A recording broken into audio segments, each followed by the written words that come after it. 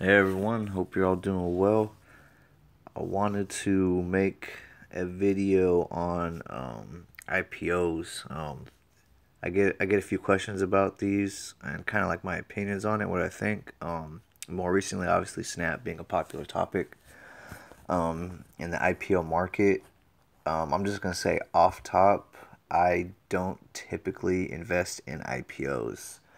The reason being is it is on the much riskier end. Now, of course, I mean, like I trade penny stocks, obviously, like I trade risk, but those penny stocks that I trade have history. I could look at their history and see what their earnings are like.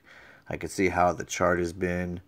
I could see all that information. When you trade an IPO, there is zero information that you're essentially trading on. You're trading on hype. When the build up to Snap was happening, like the price of the stock that people anticipated was hyped. The number of users was hyped. The service was hyped and all this. So there's all that hype, right? And it excites people, which is fine. Like that's the whole point of it. Snap wants people to buy their shares, obviously. But when this thing came out, it had that typical like initial hype up where like as soon as it came out, like it started at 24 and then jumped up here at 27 and then just pretty much has been going down since. Now, it's less than a month. So obviously I can't say, "Oh, this is a failing stock," or "Oh, this stock's going to be great," whatever. It's less than a month, give it time. But right now it's looking pretty bleak, I'll admit. Now, if you took the time and effort to buy into this IPO, understand that, or I should say, do you understand, for one, are you buying this on a buy and hold strategy for long term, or are you doing it for a quick trade? If you're doing it for a quick trade, there's probably not a good time to really buy because it's still, like I said, it's too new, it's too unsure. If you're buying and hold long term and you bought and it kind of went up here, I mean, yeah, you're losing some money right now. But if you think Snap's going to be that company, that's going to continue to grow, continue to be successful, then I mean, you just have to ride it out. You have to hold on to it. Like Facebook, when it started out, it didn't do that great, and now it's like the biggest company, or it's one of the biggest internet companies there is. But and like I personally, like I want to buy Facebook. Like I'm waiting for the share price to come down because right now it's like at all time highs, and I told you guys in other videos.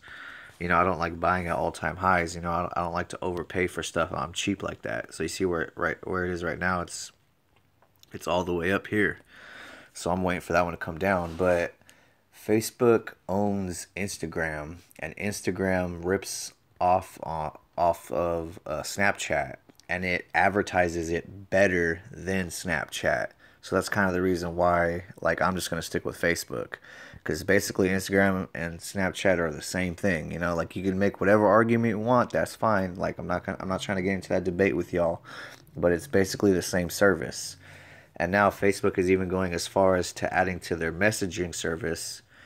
That's also a very successful app to add more things that Snapchat does as well. So pretty much Snapchat is a I don't want to say like giving away its innovation and its secrets, but I mean like Facebook, they're just so damn good at like monetizing everything, and they'll rip right, like Zuckerberg don't give a fuck. He'll rip right off of what he thinks is a good deal or whatever, and he'll capitalize on it, and he does that so well. The company does that so well. So that's why like I'm uninterested in Snapchat. I'm really uninterested in IPOs. I remember when man, what was the car company? I know it's not Ferrari. I don't know. There's a recent car company IPO that came out, but it was like the same thing. It was hyped up a little bit, and I think it's Race. Is it Race? Okay, it was Ferrari. I was right. So this only came out November 30th, right? So and look at it when it came out. First when it came out, boom, dropped, right? Dropped all the way to 33. It started at 46, all the way down to 33.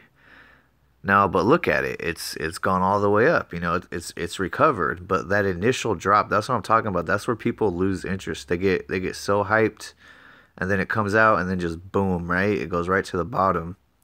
Now, obviously, comparing Ferrari to Snap is apples to oranges, but like it's the same thing. It's like a popular IPO, everyone hyped it up, and then like, as soon as it came out, it had like a little rise maybe, and then it just dropped. In this case, it just straight dropped.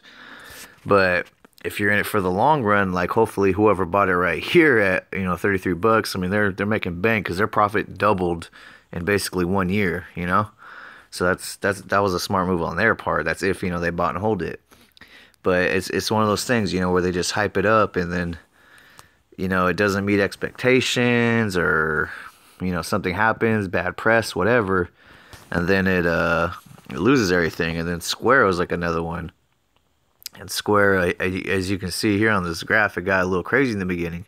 It started at 11.20, and then it jumped up, and then it spiked down, and then it jumped all the way up, and then it spiked down. And now that it's back on a run up, so like it's just like the point I'm trying to make is IPOs, like in the beginning, like you have no history on this stock, you have nothing to gauge, you have nothing to compare it with, so it's always very volatile. So if you're really into IPOs, like I would definitely suggest researching it for one, and also buy it on a long-term strategy, because to buy it for like a quick turnaround profits, like it's really risky.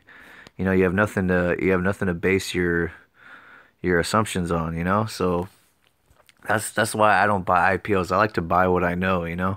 I like, and that's kind of highlighting actually in my previous video where I was talking about, or I was showing you guys my Audible app and like the different books I read. That book Peter Lynch did, One Up on Wall Street, I believe.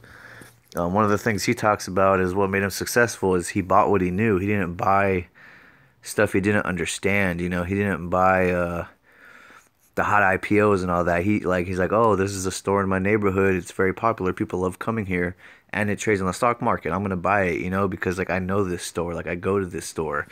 He has research on it. He has history on it. That's how he was successful. It's that kind of mentality that I try to follow. I'm not saying if you buy IPOs you're doing it wrong. Not by any means. I'm just saying for me personally, I don't like to buy IPOs. If you like to buy IPOs, I mean it's all good. You do whatever you think is right. But it's always risky in the beginning, especially in the beginning, because like people you don't know where it's going until you get those earnings reports, and you need to see consecutive growth. You need to see consecutive earnings. You need to see consecutive gains. Before someone like me would get involved in it. But maybe that means I miss out in the beginning. But I mean, like, oh well, there's always going to be a hot IPO. There's always going to be new stocks. Stocks are always going to, break out to new highs and all that. That's just part of it. But having that initial buy where you just, you get so hyped up on it, you're like, I have to buy it right away. Like, don't buy it just because of that hype. Buy it for a purpose. Buy it because you know that this company is going to do well. Now, Square, as far as competition, I believe only really has PayPal, and then a couple like card services, like phone app services that do their service, or that also pay through their phone. So it has competition, but if it continues to succeed like it has, at least on this chart, and earnings have been kind of back and forth. Like on Q1 it missed, Q2 it rose, Q3 it missed, and then Q4 it rose. So it's going back and forth, It's not quite showing consistent gains yet. And then if you go to race, go back to that Ferrari one, we'll see on the past 4 quarters it beat on all of them. Now I can tell you right now, being a more not a very recent IPO, but like about a year old or so, and it had four growths in a row, like I'd be interested in buying this. Now that it has a history, now that I could look at the past, now that I could look at earnings reports, now that I could look at what this company is actually worth, now I'd be interested in buying it. Now the PE is 28, and I've talked in other videos where I don't really like buying unless the PE is around like 15 or so. So I mean, like, I'm not gonna buy this, at least not at 66 bucks. I'd probably wait for it to come down to like 50 here, like around this level, before I'd buy it. But I'd be more interested in buying this, And then of course you go to Snap, and it has nothing out yet, so it has no earnings, no market cap. You don't even know the PE ratio. You don't even know the div. You don't know a whole lot about this stock, so it's difficult to gauge. So if you're into the IPO game, I mean, like, you know what I'm saying, like, go for it, but just, always understand the risk that is, the risk of like some bad press happening with that company early on, and then just the stock just tanks from it, because it has nothing to back it up. There's nothing to support it. It hasn't even had an earnings report yet, so you can't even really understand what the company's worth. But I myself, like, I still keep eyes on it, like I'm gonna keep an eye on Snap. I'm gonna listen to the I'm gonna listen to the earnings report. I'm gonna follow up on it, and then one day, like maybe a year from now, if it has two or three quarterly earnings in a row and it seems like it can consistently make gains, maybe I'll consider buying it. But in the meantime, like, I'm gonna stick with Facebook just because Facebook's a giant. It's always gonna continue going up. At least that's how I see it. They make good acquisitions. They have a good product. They have close to 2 billion users, and all those Facebook accounts are monetized. So ad revenue comes in. It just seems like such a good profit making company that's why I'm interested in it. But if Snapchat becomes that one day, then that'll be good. But maybe Snapchat will go broke or go really cheap, and then Facebook will just buy it up, and then it'll just be another company that Facebook bought that it can maximize the profits from. But anyway, I wanted to touch on that because I got a couple questions about Snap and like the IPOs and stuff, so I wanted to try to make a video on that. So hopefully this is helpful. And like I said, if you gain money on it, cool. If you lost money on it, just like, you got to check yourself. Like, what are you gonna do with it? You're gonna write it out, or you're just gonna cut your losses and move on. You do. It's a hard decision to make because it's you and your money. No one else can tell you how to spend it. So you always gotta hold yourself accountable. You can't point the finger at someone else. You gotta ask yourself, what do you really want out of this? You gotta justify that purchase. So hopefully that was helpful for you all. If you have any more questions, like, as always, leave a comment. I'll do my best to answer it. If you like my content, as always, help me out. Click like and subscribe, and I'll keep these videos coming. And I'm looking forward to the next one. So I'll see you all later.